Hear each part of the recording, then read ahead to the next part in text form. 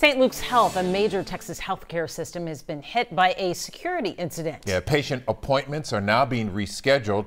IT systems taken offline. Sherman Chow explains. St. Luke's Health may be best known for St. Luke's Baylor in the medical center, but that is just one of 16 hospitals in its Texas system, which had about 1.8 million patient encounters last year. It's a big operation with a big problem now, managing a security incident in some of its facilities.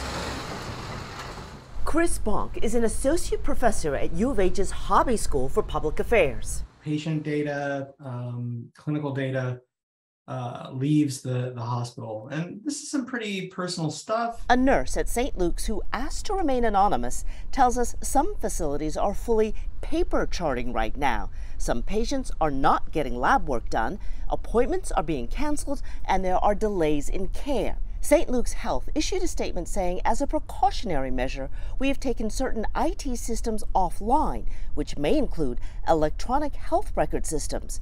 We have rescheduled some patient appointments. Patients will be contacted directly. Bonk also has some harsh words for the healthcare industry overall on cybersecurity. They just don't take care of this issue because it costs a lot and it's dynamic and it's hard and it's not something you can just kind of put away by doing something once. Sherman Chow, KHOU 11 News.